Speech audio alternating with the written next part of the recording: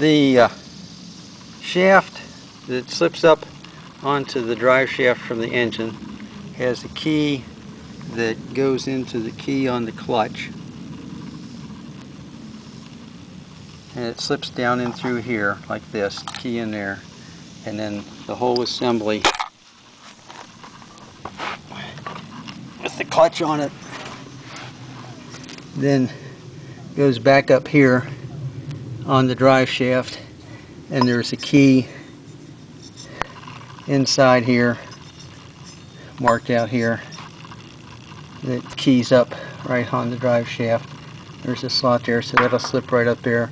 The pulley goes around, the belt goes around the pulley, the clutch is on the bottom side, and then the clutch has a slot that fits onto here, and then the whole thing bolts up into here again. So that's pretty much all there is to it.